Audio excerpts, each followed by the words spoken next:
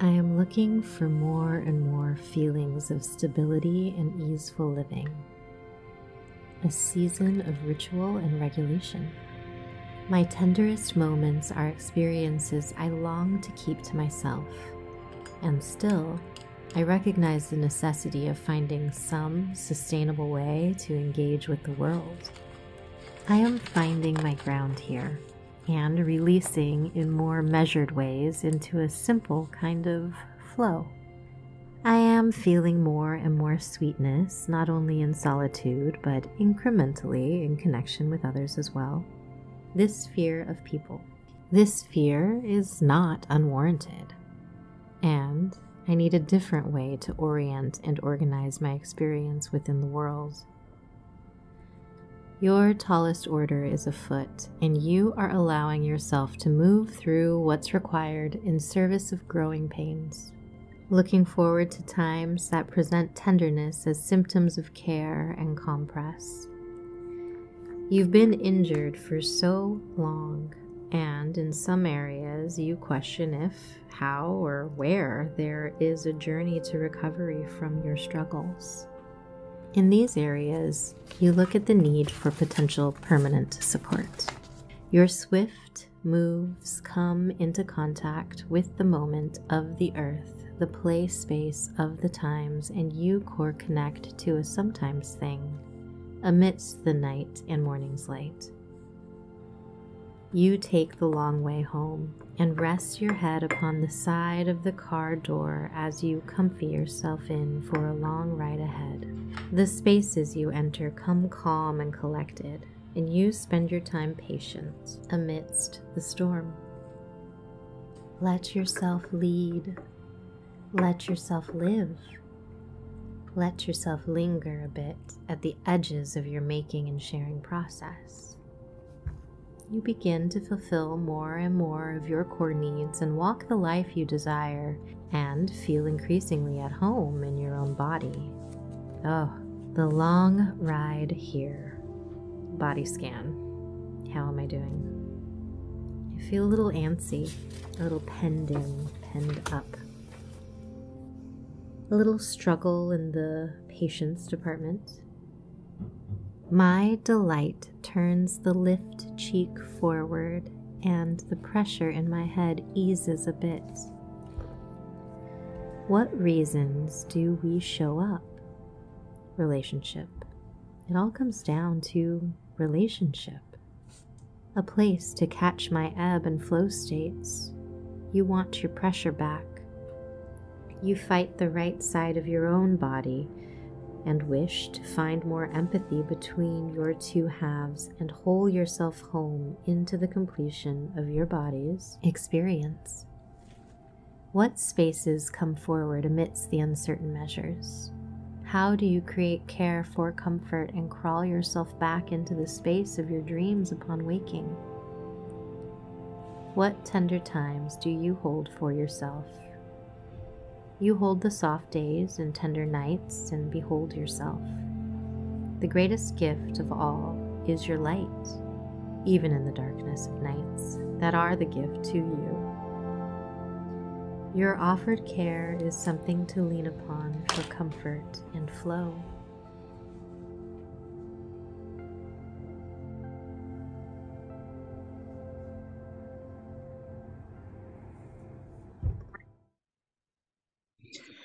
Hello, my cozy little community. I have a neighbor upstairs that just turned on the music really loud and is stomping around. I don't know if you can hear it, but I decided that I just wanted to come and connect with you anyways and deal with the noise. If it shows up on your end, then it's just going to be part of the video, and let things be messy and let things be okay if they're not perfect, and let things just be as simple, smooth, and whatever they're going to be for the moment that they're going to be them. I don't know if you relate to the perfectionist patterns, but I have a lot of anxiety that comes up anytime something isn't just right or just synchronized or just in flow. And I get nervous and worried that, well, that must mean I'm doing something wrong, or that must mean that there's something off about my intention, or that this, that, and the other. I think there's a lot of ideas I had about myself and about the way I've moved through the world that I still catch myself in and have to continually release the hooks of feeling like if things aren't smooth, then I've done something wrong. If things are hard, then I must be in the wrong place. And also not choose to override and push forward past the resistance and use my sort of will to just carry forth. I found that I used to do that too. And that didn't work for me. That really wound up with me overtaxing my nervous system and overworking my body. And maybe it's that I just did too much of it for too long, and that short spurts of it could be okay. And perhaps I'll get to the point where I'm willing, ready, and able to do that again without too much content coming up for me to process from what I've put myself through in the past, in those cycles.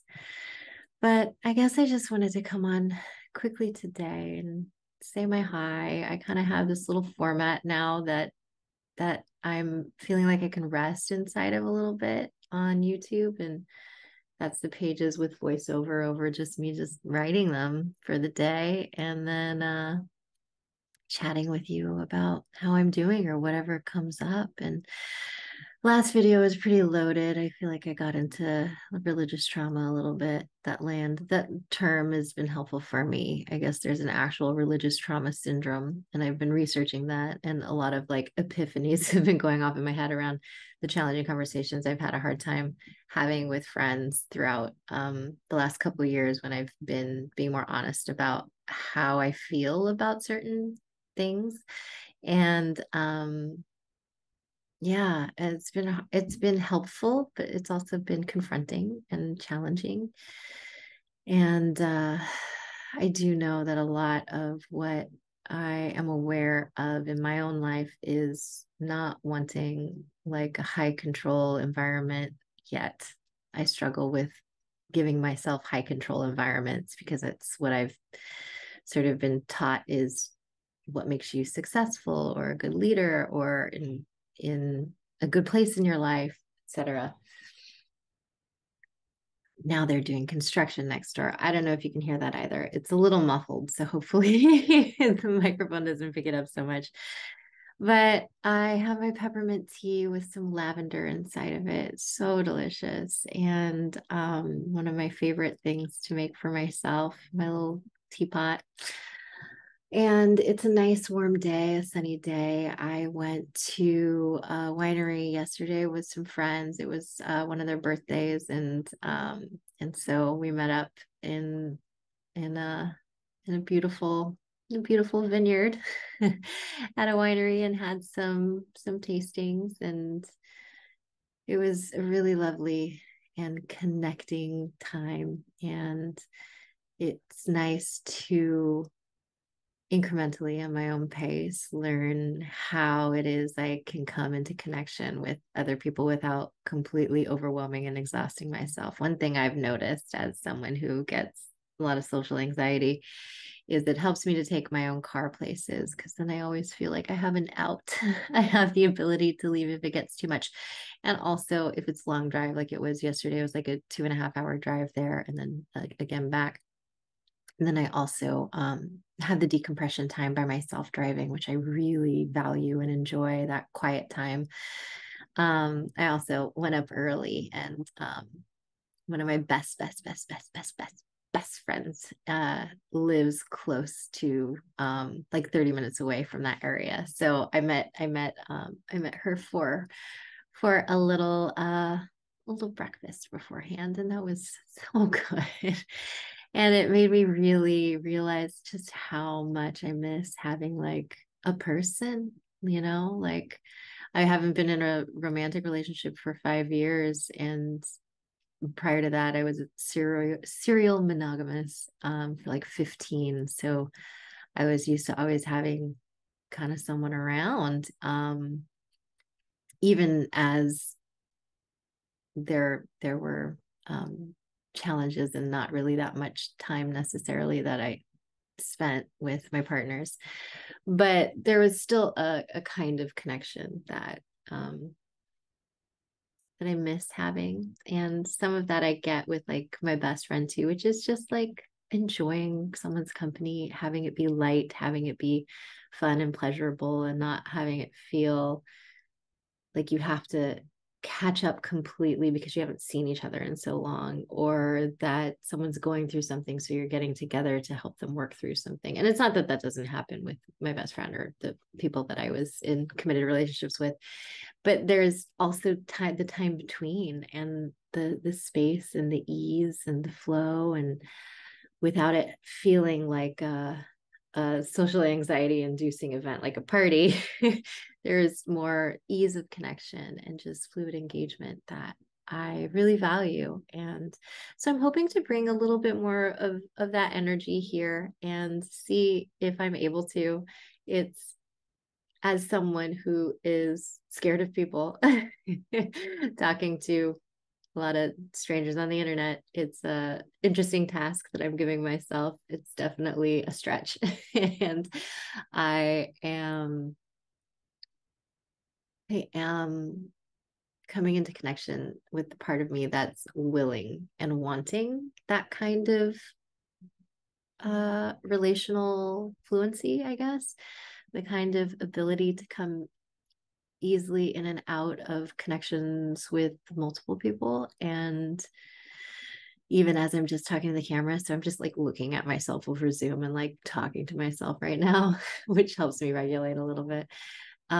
It still is a little nervy, knowing that, you don't know where the videos are going to. There's something just very,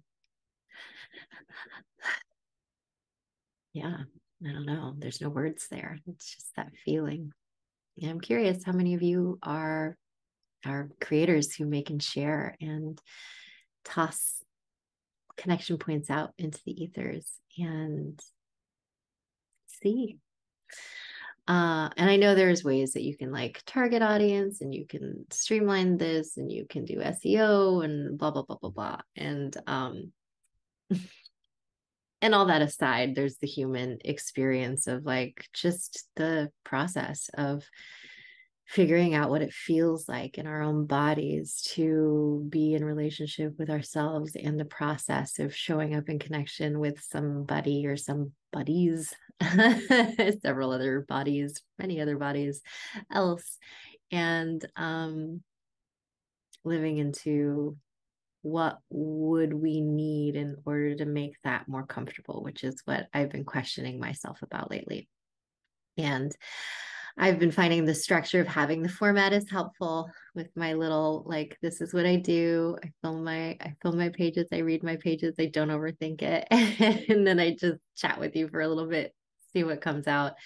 So that's what I'm doing today. But if you'd like to support me and this process I'm in, it would feel so good to have you as a patron over on my Patreon. And over there, I share weekly writing.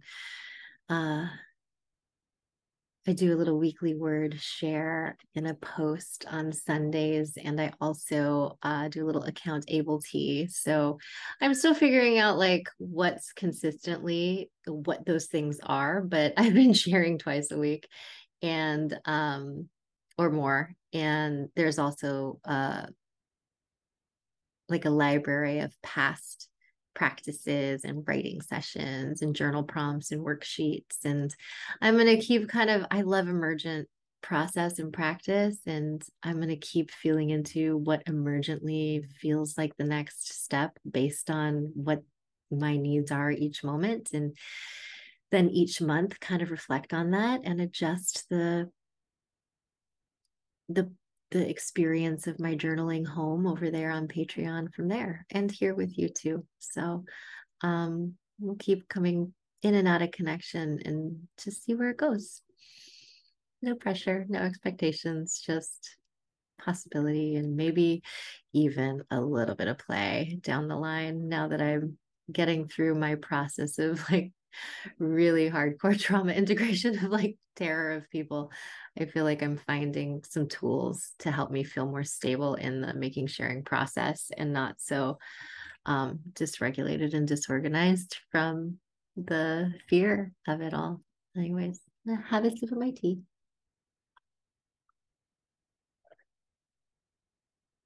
And I'm going to say goodbye. I'll see you guys next time.